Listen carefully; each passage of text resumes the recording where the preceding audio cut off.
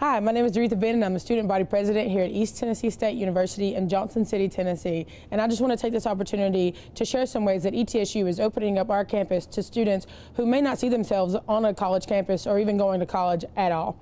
Now, if you all knew me, you would know that I bleed blue and gold. I love this university and I love everything that it stands for.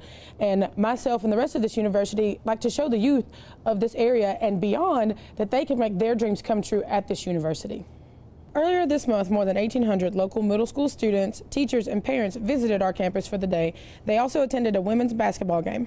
In March, high schoolers from throughout the region will descend on ETSU to take part in National History Day here on campus. The event gives many high school students their first opportunity to set foot on a college campus. Also in March, we will host Blue Weekend as part of the Near Peer Mentoring Challenge. The College Immersion Weekend experience is for high school seniors interested in pursuing a pre-health degree program. It will introduce students to many programs offered at ETSU while giving them an opportunity to experience life on campus. Paired with a mentor, participants will take part in all campus student activities, including dining at the student union and a special bonfire. They'll even attend a class. I'm really getting excited about this upcoming semester. Starting this fall, we will have more scholarship opportunities for both in-state and out-of-state students. One of my favorite things that we do here at ETSU is during our commencement ceremony. We ask all the graduates who are first-generation graduates to stand, and they receive an applause from the audience.